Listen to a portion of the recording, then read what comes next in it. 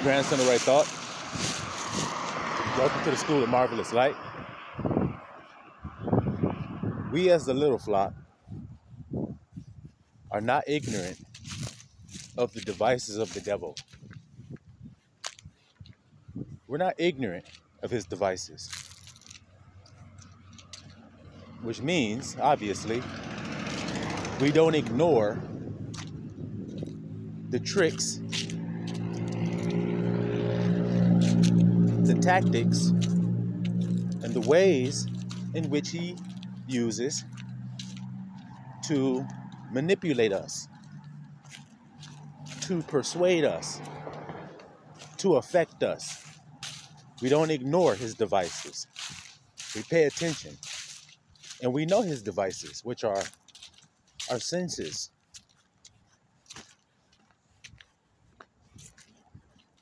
Our flesh is the device in which Satan uses to attack us, manipulate us, persuade us, to listen to him. Because that's what this all is about. Who you worship means who you listen to. Whose words you take into your heart as true. So the devil or deceiver tries to give you words, circumstances that aren't true. But if you believe them to be true, then what have you done? You've made him your God. You worship him. You see? And one of those things is his unchangeable laws.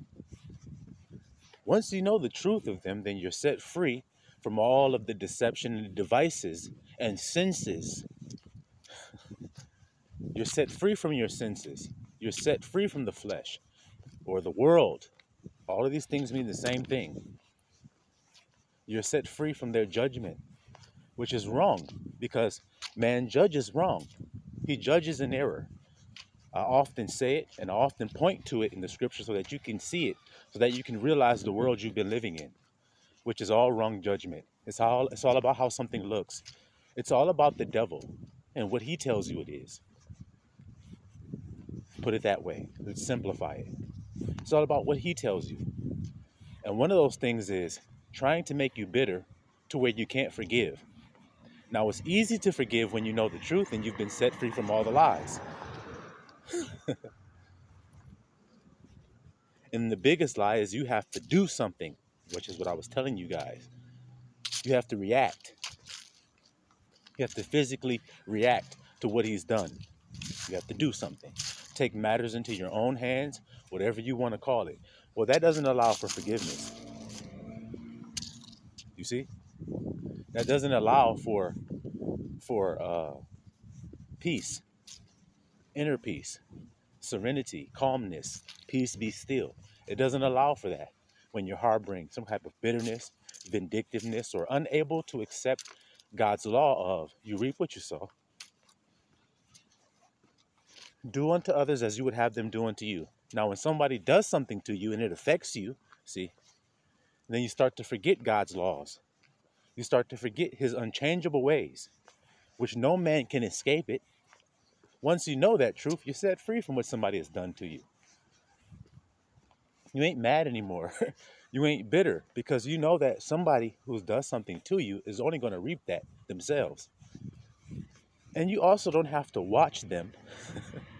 You don't have to watch their life to see or to make sure that they reap this, that they have this reaping of what they've sown.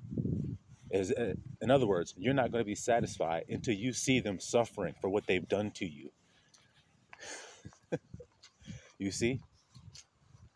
If someone has caused you to suffer, then they will indeed suffer equally.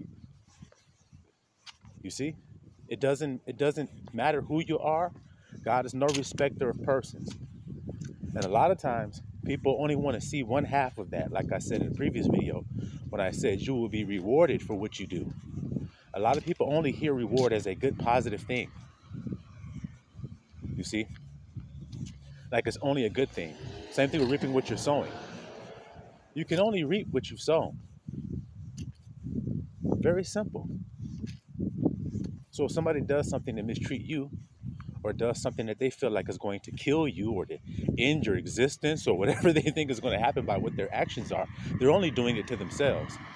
You see how you're set free by the truth of that? Now the question is, do you believe that or not? Because if you believe it, then that would change how you treat people. See, you believing it doesn't cause you to only hold other people accountable to how they treat you. And you're pointing the finger saying, hey man, don't do that to me, man. Treat people the way you want to be treated. But first and foremost, it must come out of your own heart. You see? Wait a minute. If that person is going to reap what they sow, then so am I. It causes us all to watch what we do. And it simplifies all of the things that we've learned in our life. By that simple question, would I want somebody doing it to me? If the answer is no, then why did you do it? If you don't want it, why would you do it?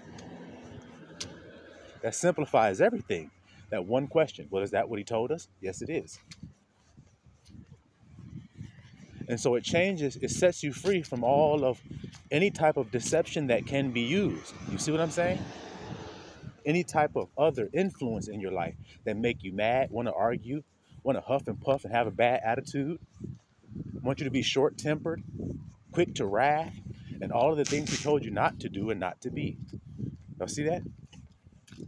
It causes you to go astray from the truth, which is, well, if they did something to me that was wrong or iniquity or unbalanced or unfair or just evil, what does the master tell me to do?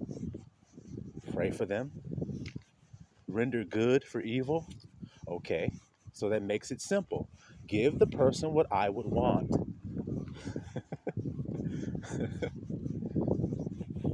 That's simple.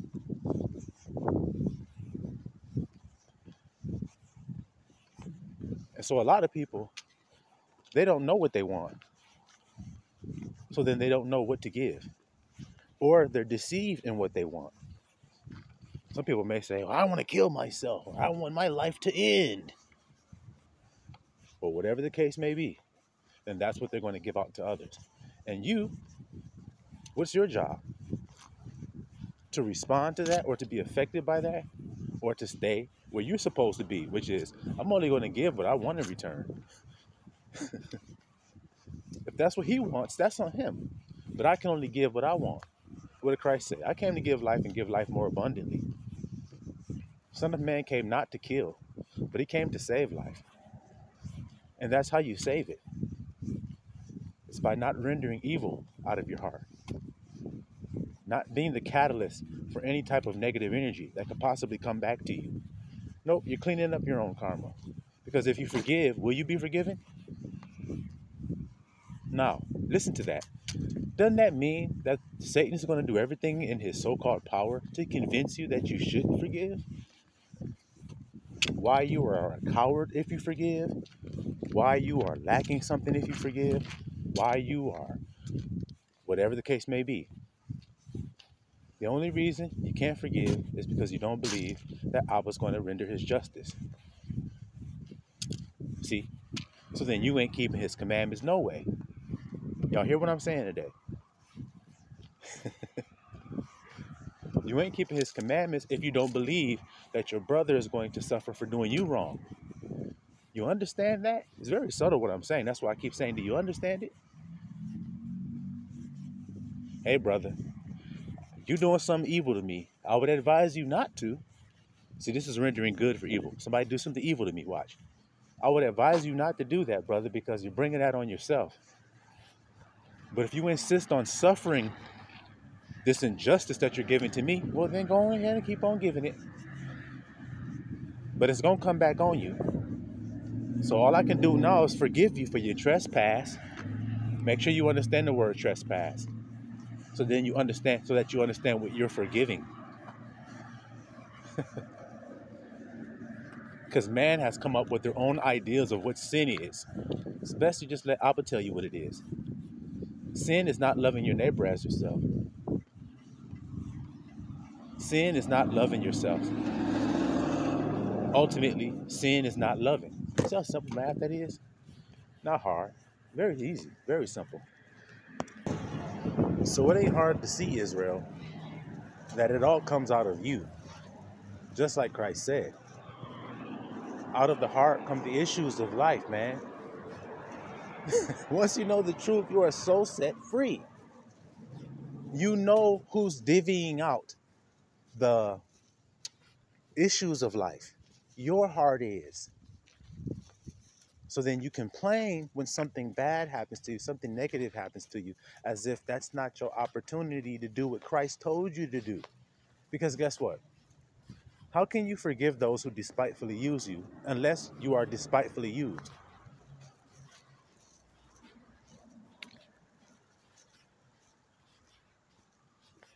How can you be hated without a cause unless there's somebody hating you without a cause? Now, what is more unjust than that? What is more unjust than being hated for no reason?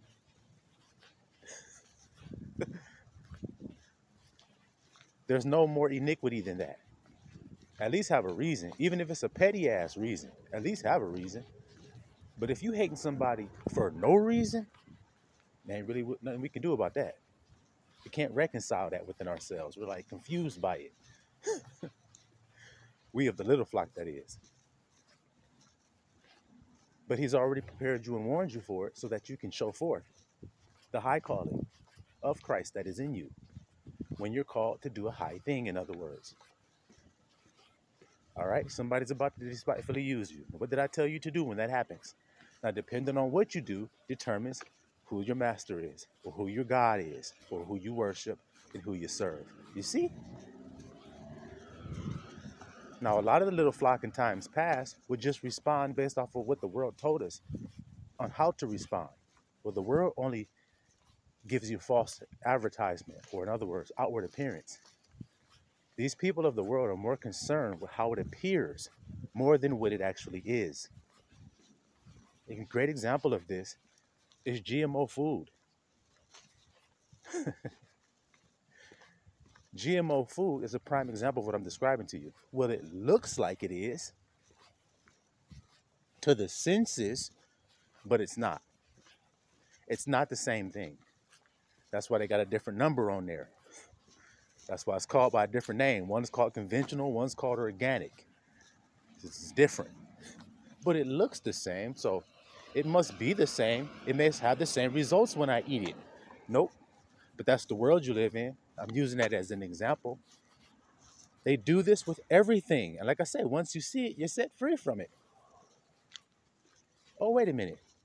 They're not concerned in this world with whether it's true or not. They're concerned with whether it looks like it is or not. Oh, okay. Now I understand why Christ said, I'm not of this world. Now I understand why he said, depart from me, you workers of iniquity. Now it all makes sense now. Now I'm set free. I can laugh now. See, when before you would just mourn, be bitter, be angry, full of maliciousness. So you can't be malicious and serve Christ, because what Christ tells you to do is the opposite of what maliciousness tells you to do. Maliciousness never tells you to forgive. It never tells you to turn the other cheek. It always tells you that what you're looking at is real. And so you need to do something. You need to put justice forth. You need to decide. You need to decide. Well, you can't see all variables involved. So you don't know what needs to be done. That's why you leave it in the hands of your Father, who sees all. So if you know that's true, see how the truth sets you free? Then your Father saw the mistreatment that you suffered, didn't he? And he's the one who says you reap what you sow. So whoever made you suffer unjustly will also suffer unjustly. So then go on your way. You don't know when or how. That is not man's job. I've often said it, and I will often repeat it so that you can understand it. The when and how something happens is not your job. So don't try to make it your job. Let it be. Submit to it, just like you submit to his laws that say you reap what you sow. Well, I know you say you reap what you sow, but this guy stole from me, and he's just been going on in life, partying, looking like he's making it rain at the club, looking like he's having a good time. Looking like. Because that's this world you live in. y'all could just understand that. Looking like. That's all they care about. A lot of people dying of a terminal illness are at the club making it rain. Having a good time partying and saying, oh man, whatever, man, let's have a good time. You think they're happy, but they're dying. Many people looks like, it look like, but it ain't. So when you know the truth of the matter, then you accept the truth. You don't even respond to the lie. You just stay in the truth. Okay.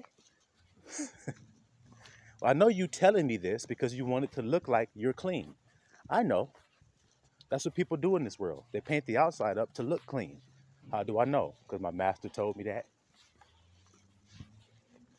He warned me ahead of time that that's what y'all be doing. Because y'all only judge outward appearance. It looked like you got away. It looked like you hit a lick. It looked like. But then if it did, then that means God lied. So now I want you to tell me, did God lie to you when he said you'll reap what you sow? So then why y'all stealing from each other? Why y'all killing each other? Why y'all robbing each other? Why y'all slandering each other? Why y'all bearing false witness? You see? Because that's what you want for yourself? You want somebody to bear false witness and cause you to be put to death? That's what you want? You want to bear false witness on somebody and cause them to be put in prison on a lie? That's what you want for your life? Because it don't matter what you tell God what you want out your mouth.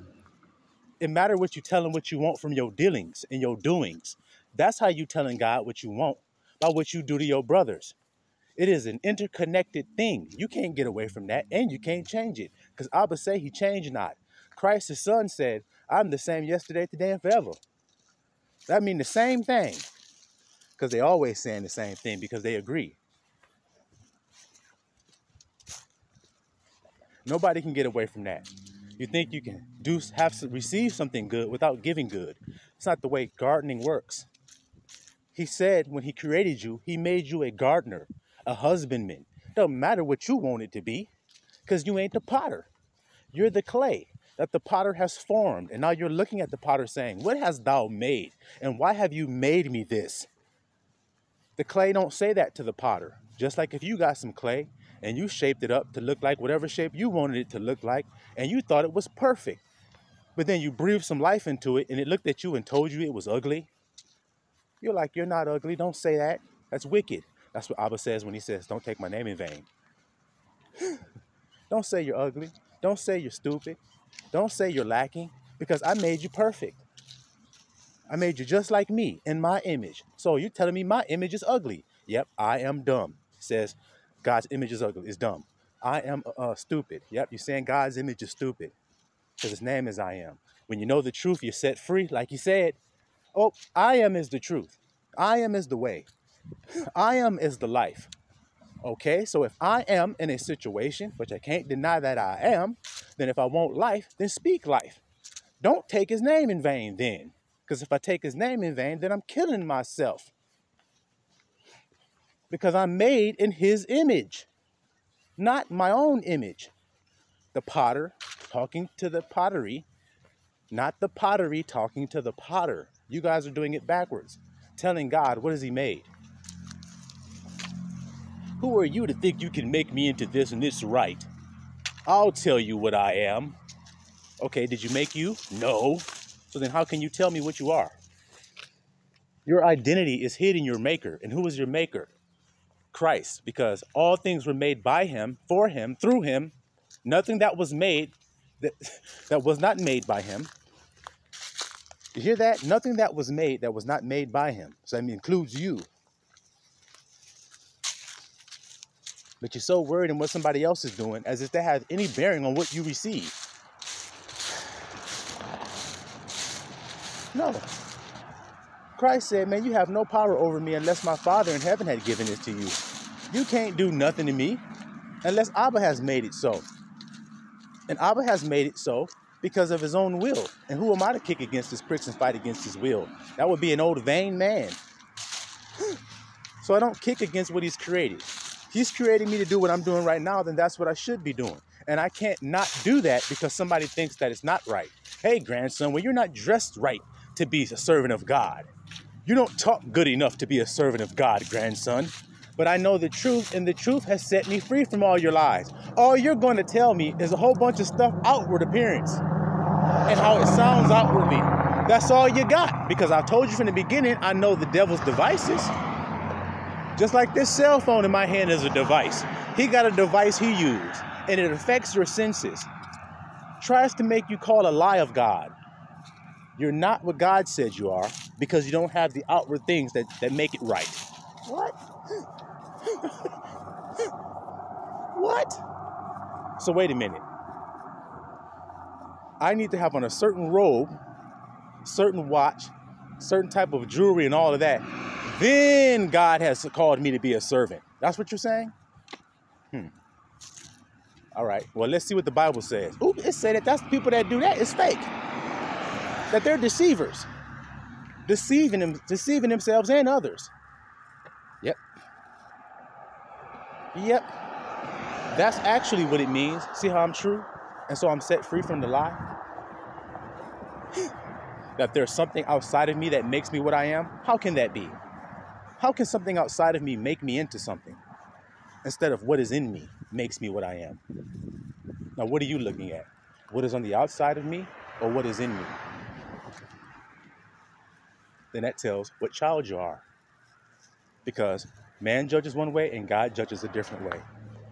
So you decide which way you're going to judge today. See the one, Mr. Allah.